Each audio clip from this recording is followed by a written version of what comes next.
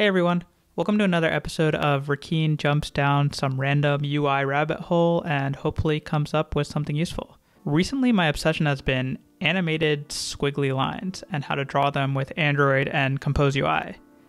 I've gone through a couple different techniques on how to do so and I want to share what I've learned. Before we dive in, I want to give a little bit of background on how I got here. It all started with this tweet right here by Sina Samaki. They built a squiggly slider component that seemed like a perfect fit for the personal hydration app that I'm building called HydroHomie. Now, Sina Samaki was gracious enough to share the code. So I did what any good developer would do, and I built this component out myself, using the code provided as a guide and learning resource. And I'm pretty happy with the result. So after I built the squiggly slider component for HydroHomie, I was pretty content. And I thought to myself, I could be done with drawing squiggly lines. That didn't last very long, though, because my guy, the legend himself, Sakit, dropped this banger blog post on how to draw animated squiggly underlines for text. And the interesting part here was that he used an approach that was completely different than the approach that Sina Samaki used. This post sparked some discussion on other approaches to achieving this effect. And we had another legend enter the arena. Roman Guy, our resident Android graphics expert, talked about an approach that was even more performant, where you just draw a straight line and stamp a wave path on it using path effect, whatever that means. And he mentioned that he talked about it in his DroidCon SF talk for 2022. So I went ahead and watched that talk and learned even more ways to draw wavy lines. At this point, I'm filled to the brim with all of this knowledge, all of this power, really, on drawing wavy UI. And I want to wield it responsibly. I want to do something with it. I want to build something with it. And so I thought, why don't we just bring this full circle? And let's rebuild that squiggly slider component using some of these new techniques and share it with the world. So that's what we'll do. The agenda here is simple. We're going to look at 3 different approaches to drawing animated squiggly lines. Then we're just going to rebuild that slider component using one of those techniques. As far as tools go, we're just going to be using Canvas and Path APIs. We'll use Compose's gesture detection and animations, and we'll use some good old trigonometry.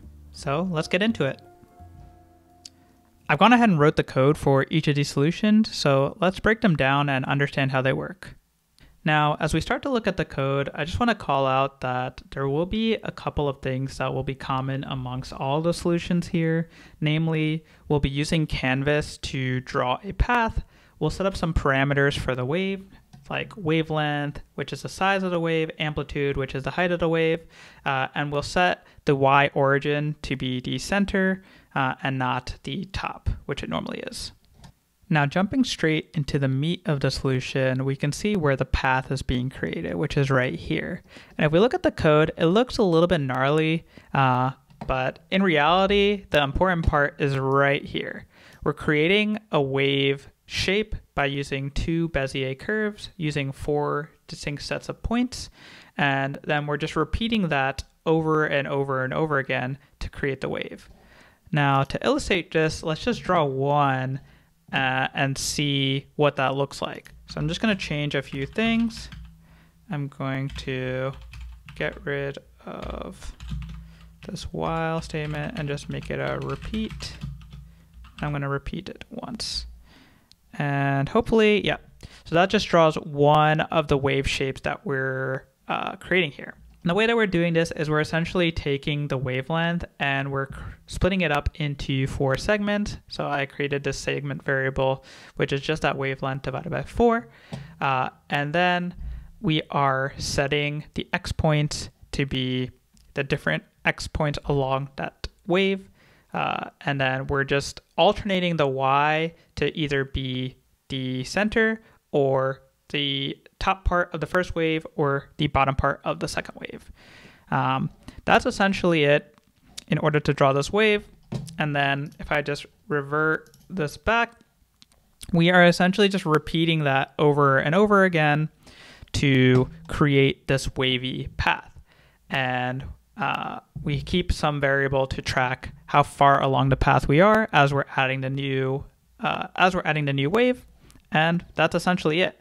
And the step function, or the step variable that I just altered, if I change this back, this is actually what we're using to help translate the wave and get that animation to play.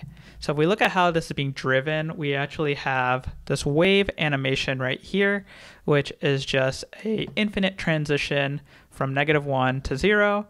And so what's actually happening is this wave is extending the bounds. I'm actually starting the drawing before the actual boundary that the wave is being rendered in.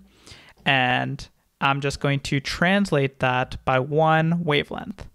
And so essentially it gets that point and it just keeps repeating itself. So it looks like a continuous wave animation, but it's all illusions. So we're creating the path, we're animating it, and let's just see where we're drawing the path right here.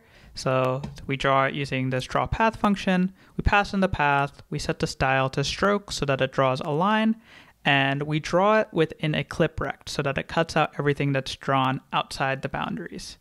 And one other thing I did just to illustrate how the path is being drawn is I added a way to show the points that we're actually drawing to create the path. So let's just set this to true, and that should show all of the points. If we look at point 1, 2, 3, 4, 1, 2, 3, 4, we can kind of see how the points are being used to draw the path.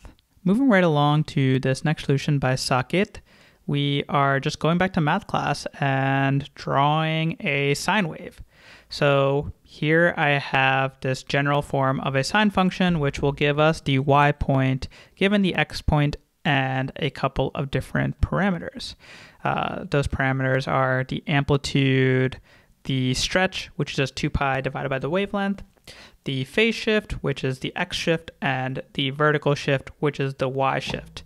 Now, a lot of those things we can determine ahead of time. We can decide what we want the wavelength to be, what we want the amplitude to be. The y shift is just going to be the center y point of the canvas, and the stretch is just dependent on the wavelength. And we're going to use the x shift to actually animate the wave. We're just going to interpolate this wave value, which just goes from 0 to 1, and we're going to multiply that by 2 pi. And so with all of this in place, we can just write out this function that will just give us the y value given the x value by running that general form of the sine function with all of those parameters. Similar to the previous solution, we are going to break each wave into segments. But in this case, I'm actually going to break it up into even more segments because we are drawing the points along the actual curve and we're connecting them to make the curve.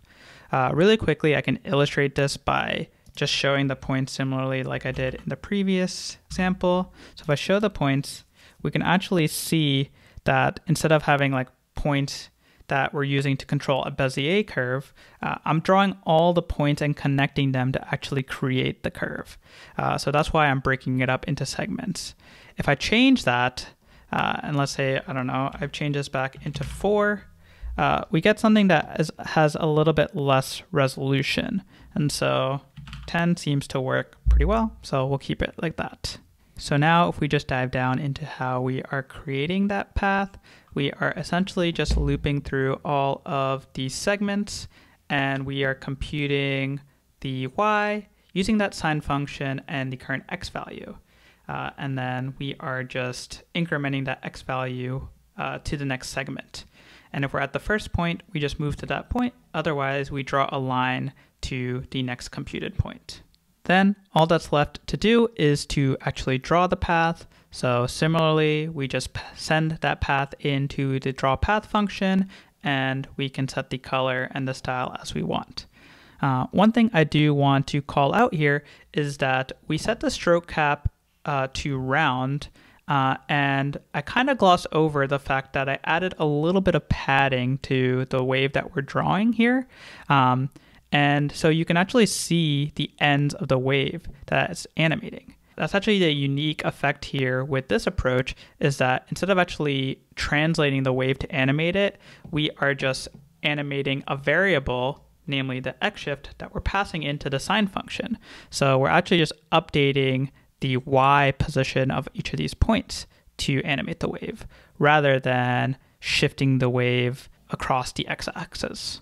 Last but definitely not least is the solution suggested by Roman, which is to use a path effect and a wave path and stamping that wave path along a line and animating it by just animating the phase of that path effect. Funnily enough, we've kind of already gone over the solution, as it's exactly the same as the first one that we covered. It's just being a little bit more clever with the API choices so that we don't have to build the wave manually. Let me illustrate how this works. So if we go all the way down, we can see that the way that we're drawing this wave is we are drawing a line and then we're using what's called a path effect. And the path effect type that we're using is the stamped path effect. What this allows us to do is it allows us to provide our own path, so we can provide a wave shape, and it's going to draw that shape over and over and over again along that line. Now, in order to draw the wave, we're essentially using the same exact logic that we did in the first solution. The only difference here is that we're using the relative version of the Bezier functions. This allows us to provide offsets rather than exact points, which will be helpful when it's used as a path effect, as we're no longer determining the points at which it starts. That's going to be determined by the path effect. We can quickly see what that wave path we're using as the stamp looks like. So what I'm going to do is I am just going to comment out this drawing code right here. I'm going to uncomment out this one right here, and I'm just going to quickly add a little command here.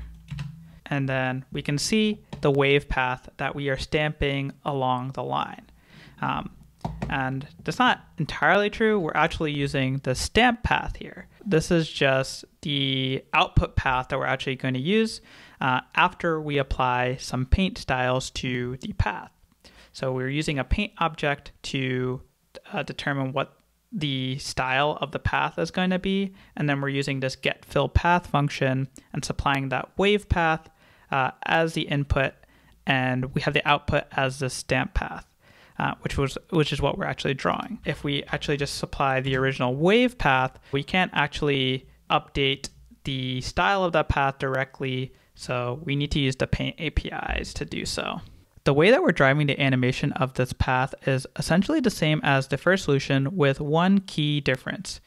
Instead of translating the points to drive the animation, we're actually updating the phase of the path effect. This has a similar effect, but we're not recreating the path on every animation frame, so this should be a more performant solution.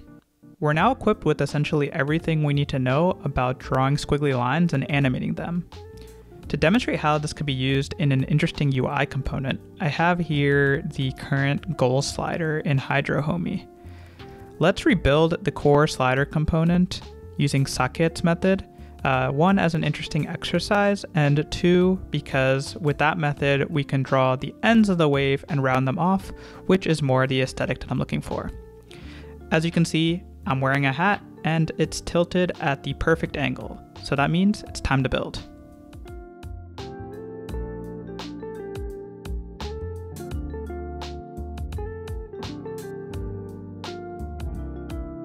So I made a new preview and copied over the squiggly line implementation. Now let's add all the components we need to draw to make this look more like a slider. And those are a line to show the remaining portion that hasn't been filled, and a circular knob that we'll use to drag the slider. Let's go ahead and add those right now. So over here, I'm just gonna call draw line and give it a color. Set it to dark gray for now. I'm going to give it a start.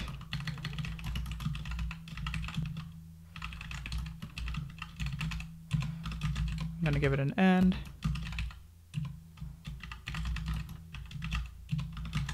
And I'm going to give it a stroke width, 5F. And we should see a line appear. Perfect. Then now I'm just going to draw a circle. Same thing, color equals purple 80. And I'm going to define the center as the center.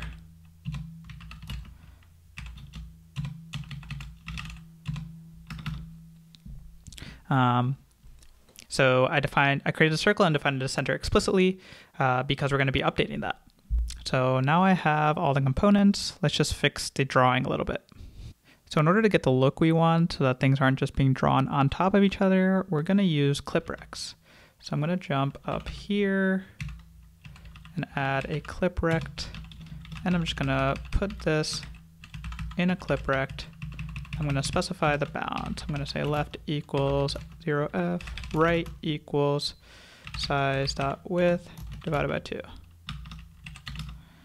can see it's starting to work, and we can do the same approach here. I'm going to create a clip rect, take all this, put it in a clip rect, and define left equals size.width divided by 2. Actually, I don't even have to specify the right. Just like that, we have something that looks a little bit more like a slider. And I'm just going to change this color to light gray because I like that color a little bit better. In order to make the slider draggable, let's add some state and use the pointer input modifier to detect gestures. So I'm going to quickly add this %, which is going to be a remember mutable state of the current %, which I'll set to 0f for now. And then I'm going to set up the pointer input modifier, and we're going to use this to detect gestures. Now there are a lot of good higher level APIs that we can use, but I'm just going to do it slightly more manually just to fit my needs. So I'm going to do something called like for each gesture, and I'm going to call await pointer event scope. This will just set us up so that we can now start detecting each pointer event that happens.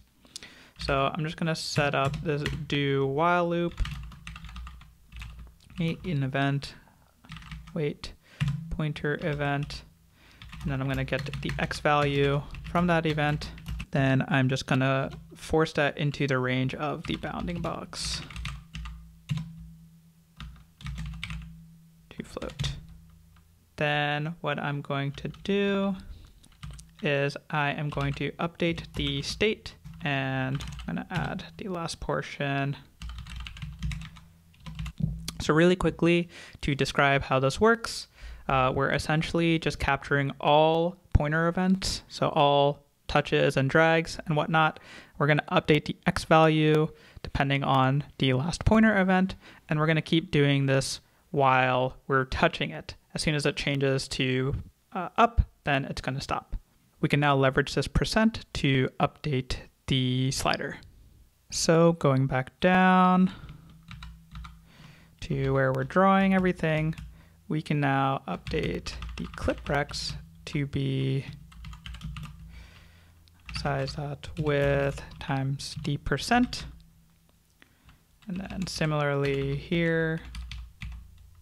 And for the circle, I'm actually just going to make sure that the circle X respects the padding.